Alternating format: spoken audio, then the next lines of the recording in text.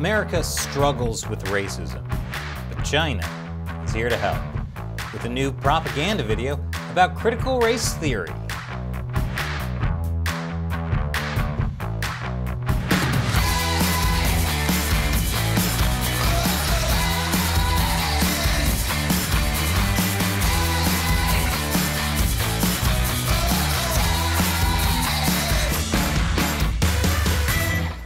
Welcome to America Uncovered. I'm Chris Chappell.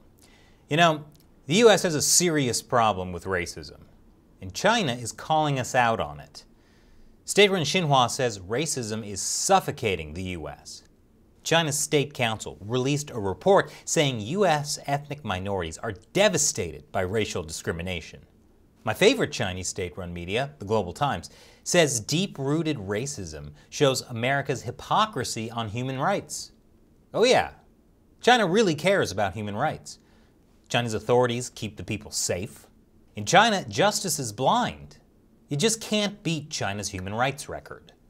But I'm sorry to say, the U.S. is far from living up to the standard of human rights set by China. As Xinhua says, as a country so entrenched in its original sin of racism, the United States can hardly act for a real change, which is why China is here to help. Its state-run TV network, CGTN, has produced a helpful animated video in English to show American adults how to teach their kids about racism. Racism is passed down from generation to generation. What can you do as parents to break this pattern? How can you teach your kids about race and racism?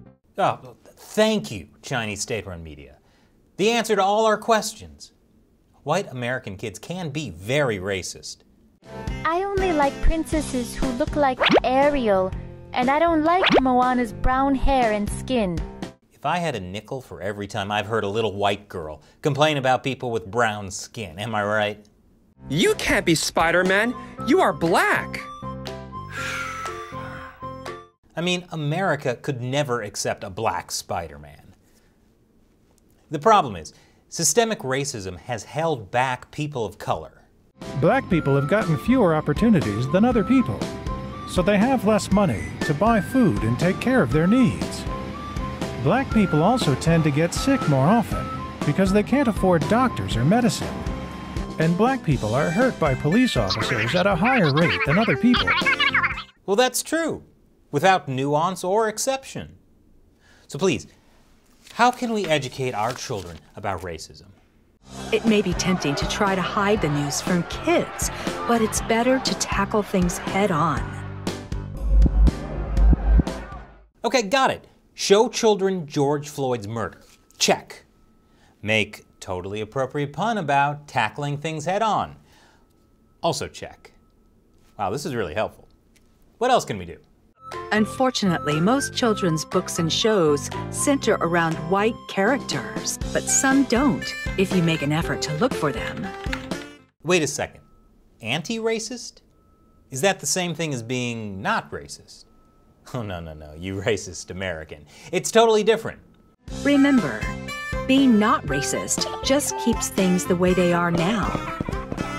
By being anti-racist, you can help lead our children to a brighter future. That's just like what political activist Angela Davis said. In a racist society, it is not enough to be non-racist, we must be anti-racist. Davis was a Marxist and a member of the Communist Party USA. You can also learn about how to be anti-racist in Ibram X. Kendi's book, How to Be an Anti-Racist. The only remedy to past discrimination is present discrimination. The only remedy to present discrimination is future discrimination. Anti-racism. It's the bright future China wants for America's children. In fact, the Chinese Communist Party has been very interested in America's race relations for years.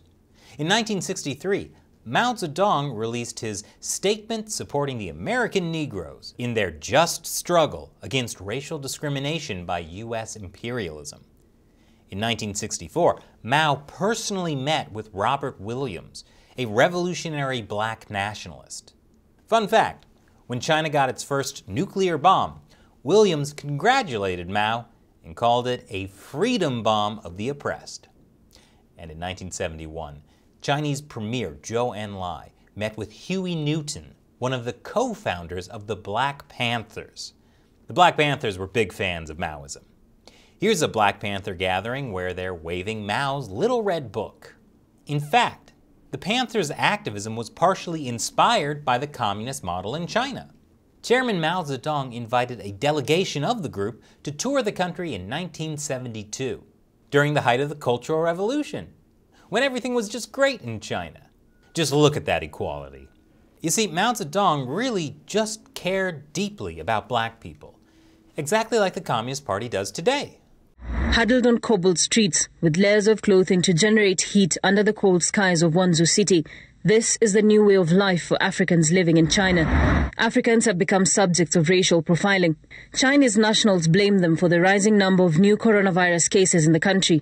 Sorry, I meant the Communist Party really deeply cares about black people, as long as they're not in China.